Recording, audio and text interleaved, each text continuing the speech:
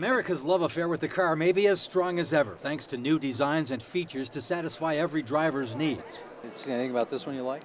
The interior with you can do a lot of settings with the dash. It doesn't have much an actual radio. It's all touchscreen and in there, so it's different. There's so many car lots around. What's different here? All in one place, really. I mean, you get to see them all. You get to sit in them without getting pestered, I guess. And of course, there are the new models that aren't available yet, including the latest Ford Mustang convertible coming out in August.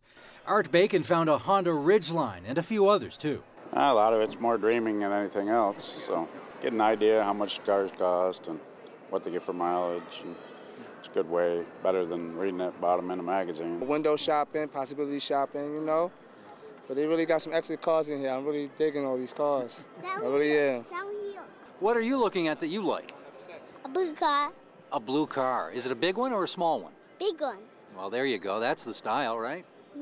You're limited. It's got your leather, your heated seats. Car dealers might well see more sales this year. They're already pleased to see auto sales last month were higher than auto sales in February of 2011.